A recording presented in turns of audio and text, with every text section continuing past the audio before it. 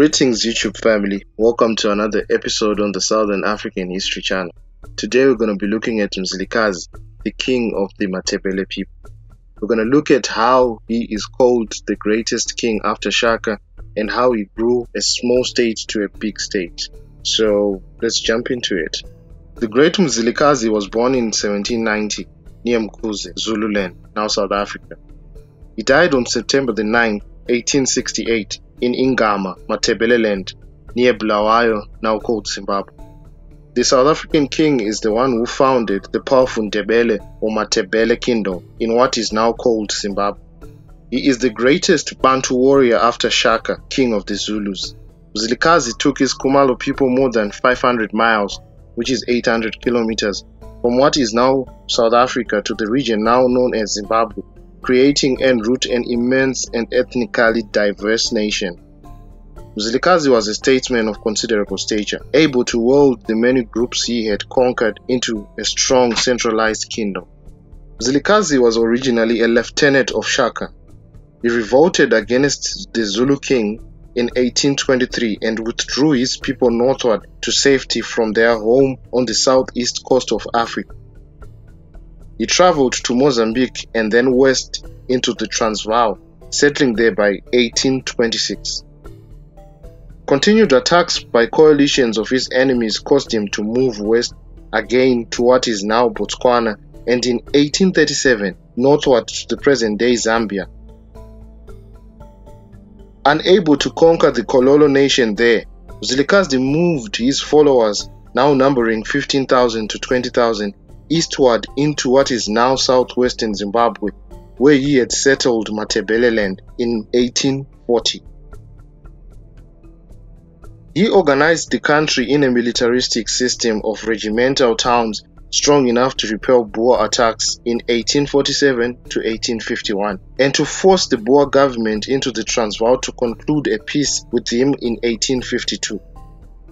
Mzilikazi was generally friendly to European travelers, but the discovery of gold in the Matabele land in 1867 brought a flood of Europeans that he was unable to control, and that eventually led to the downfall of the kingdom. Lobengula was born in 1836, Mosega, Transvaal, now South Africa, and died in 1894 near Bulawayo, now Zimbabwe. He is the second and last king of the Southern African Ndebele or Matabele nation. Lobengula, the son of the founder of the Ndebele kingdom, Mzilikazi, was unable to prevent his kingdom from being destroyed by the British in 1893. After Mzilikazi died in September 1868, the succession of Lobengula was not accepted by Mangwane, one of Mzilikazi's older sons, and some of the Izinduna, which means chiefs, and he succeeded to the throne only in 1870, after a period of serious civil war. Lobengula faced a rebellion in June 1870, and in 1872 he repelled an invasion by Mangwane and a pretender backed by the British in the Natal colony. Lobengula maintained Ndebele power over a huge section of Highveld until the Witwatersrand gold discoveries of 1886 drew attention to the gold in the Ndebele kingdom and in neighboring Mashonaland. Soon after, a treaty of friendship signed with the British in February 1888, known as the Moffat Treaty. It was distorted by the British government in order to declare the kingdom a British protectorate. In October 1888, Lobengula signed what he thought was a limited mineral concession with a group of Cecil Rhodes of business associates led by C.D. Rudd, but it too was distorted, manipulated to appear as a gold concession to his entire kingdom. In 1889, it was accepted as authentic by the British government and used to charter the British South Africa Company, also known as the BSAC. Lobengula refused the BSAC access to the areas under his control, and in 1890 the BSAC invaded nearby Mashonaland.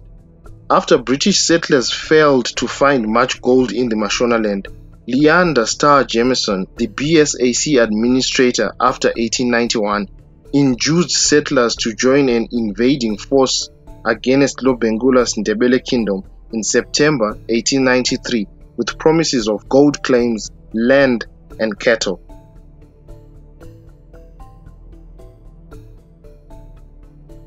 To To justify the invasion, mendacious claims were made that the Ndebele intended to attack Mashonaland. Faced with this attack as well as a simultaneous invasion by the British Imperial forces from the south, Lobengula burned his capital, Bulawayo, annihilated a column sent to capture him, and disappeared in the direction of the Zambezi River. It is conventionally presumed that he died in late 1893 or early 1894. There is no certainty, however, and there were rumors that he had crossed the Zambezi and found refuge with Mpenzeni's Ngoni people. Lobengula's son succeeded his father in 1896, and that same year led a rebellion known as the Rising against the BSAC administration. Although the rebellion was unsuccessful, it still represented a serious and expensive threat to the BSAC and was put down only by the intervention of British Imperial troops. Okay, thank you guys for watching this episode. I'm looking forward to making more videos, and please, before you go, please go ahead, click on the subscribe button and turn on the notification bell, and I'll keep on posting more.